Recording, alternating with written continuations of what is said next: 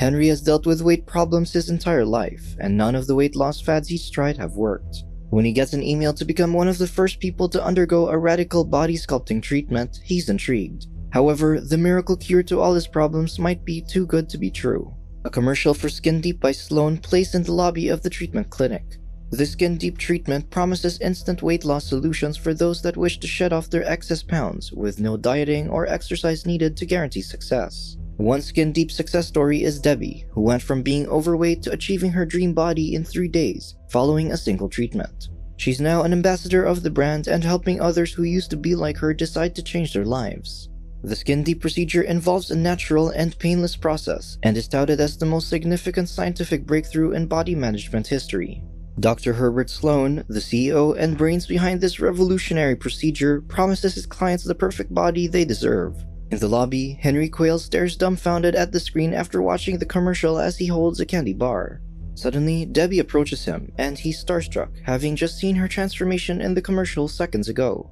Debbie asks how she may help him, and Henry says he received an email from the company. She checks and finds his name on her list, so she thanks him for being a loyal consumer of Dr. Sloan's many previous weight loss products. This makes him a perfect candidate to be presented with the new treatment. She leads him to a couch to wait for Dr. Sloan, and Henry sees an overweight man get escorted by a nurse to the treatment room. On the other end of the couch sits Kelly, an overweight woman, reading a newspaper with a headline showing a solar eclipse event happening within the week. Henry strikes up a conversation with Kelly, who says that all she wants is to look just like Debbie. Seconds later, Dr. Sloan introduces himself to the potential clients and asks them to stand in front of a wall. Before the doctor starts his presentation, the potential clients see the man, who was escorted to the treatment room minutes ago, walk past them, only a few 100 pounds lighter than when he went in. They stare at his metamorphosis in awe and disbelief. Moments later, Debbie brings in trays full of donuts, and the doctor offers his guests the pastries. Kelly points out that they've come here to lose weight and not to gain any more, and Dr. Sloan says that after they sign waivers to undergo the procedure, they'll never have to diet again. Kelly declines the donut and reserves her judgment until after the presentation. Meanwhile, Henry grabs a donut, and the other people give him critical looks. Shortly after, Dr. Sloan continues with his presentation and claims their treatment has an unprecedented 100% success rate. Suddenly, the blind on the wall lifts, revealing a large water tank.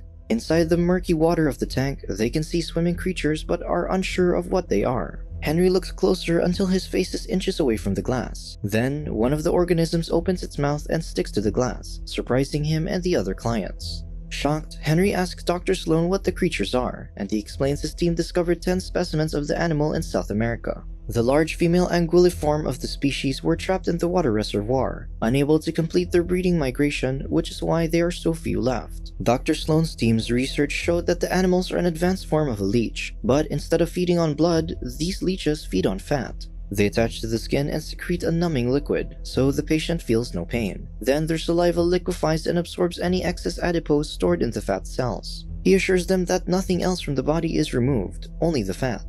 When the doctor finishes his presentation, everyone, except Henry, takes out their cards and money and are eager to get the treatment.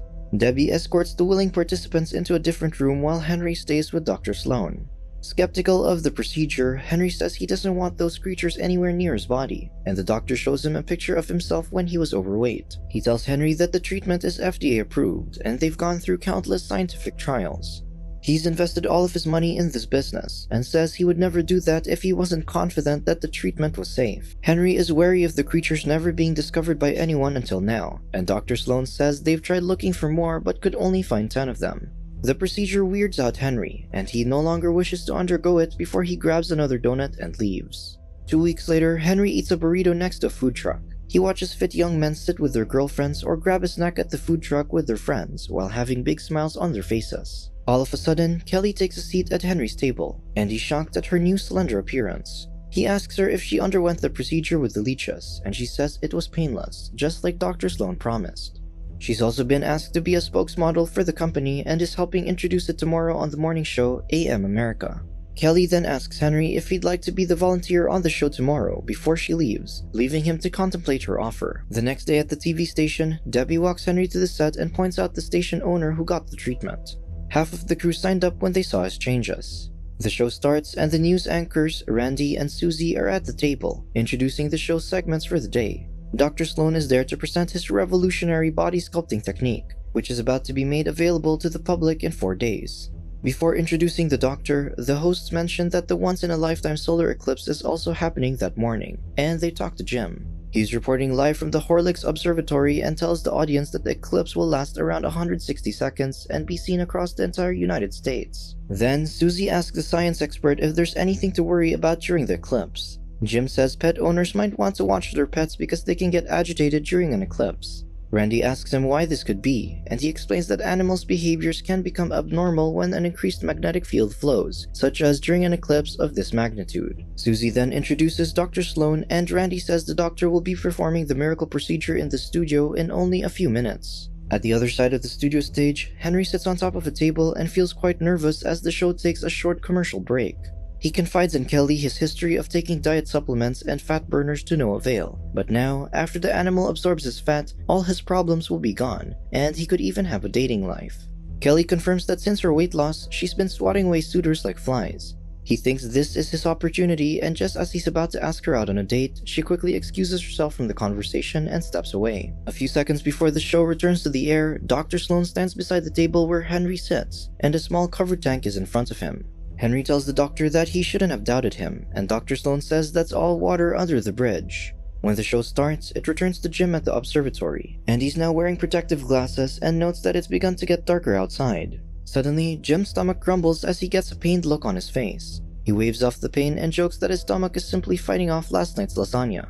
Back in the studio, the hosts walk over to Dr. Sloan and begin his segment. But the doctor also feels a grumble in his stomach. Seconds later, the doctor removes the cloth covering the glass tank and shows the viewers at home the wonder worm. He equates the creature's importance to the ecosystem to that of bats and bees and calls it one of nature's miracles. Henry asks the doctor if the creature is always that active as the leech squirms inside the glass tank, and he answers that it probably just wants its breakfast. Meanwhile, Kelly holds the side of her head as though she has a headache. She lets out a pained gasp and covers her left eye with her hand. The hosts switch the broadcast back onto Jim, and the area around him is getting dimmer the nearer the eclipse reaches totality. His stomach continues growling as he fights back the urge to acknowledge the discomfort. In the studio, Kelly asks Henry to look at her eye, and he sees a small worm swimming around inside her eyeball.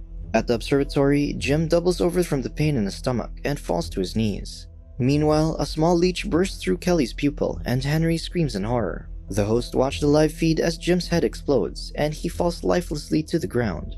Next to Henry, Kelly whimpers for him to help her, but all he can do is watch as blood and baby leeches spill out from her eye socket. Everyone panics as Kelly falls to the floor and more leeches pour out of her head. Dr. Sloan looks around him in shock as the people who underwent the procedure start feeling ill and spew the leeches all over themselves and the floor. Randy and Susie scream when Debbie expels buckets of blood and worms on their faces and clothes. One cameraman spits out leeches from his mouth as a female show executive holds her ears, stopping the leeches from cascading out. Another petrified cameraman leaves his post and runs away from the carnage. Suddenly, Dr. Sloan runs to the camera and wants to cut the coverage of the bloodbath while explaining to the audience that the procedure is safe, and that what's happening in the studio is not normal. Henry sees the doctor and angrily approaches him. He pushes an infected woman who falls on a producer and covers him in blood and worms from her eye sockets and mouth. Shortly after, Sloan tries to open a side door to escape, but Henry catches up to him. The angered man accuses the doctor of knowing this would happen to his patients but still pushed through with it to make a profit. The doctor swears he didn't realize this was how the leeches would react to the magnetic waves from the solar eclipse. He also admits never knowing how the creatures reproduced. Dr. Sloan swears his team did all the necessary tests but never considered the possibility of an eclipse. He thought the leeches would feed on the fat and didn't think they would leave anything behind in the patients' bodies. Seconds later, the doctor's stomach growls and he falls to the floor while reaching out to Henry for help, but he eventually passes away. Moments later, Henry ambles toward Dr. Sloan's body, but then the doctor's stomach bursts, spraying blood everywhere. He slips on the blood and guts on the floor and loses his glasses. While Henry searches for his glasses, he doesn't see the tentacled leech monster growing out of the doctor's stomach.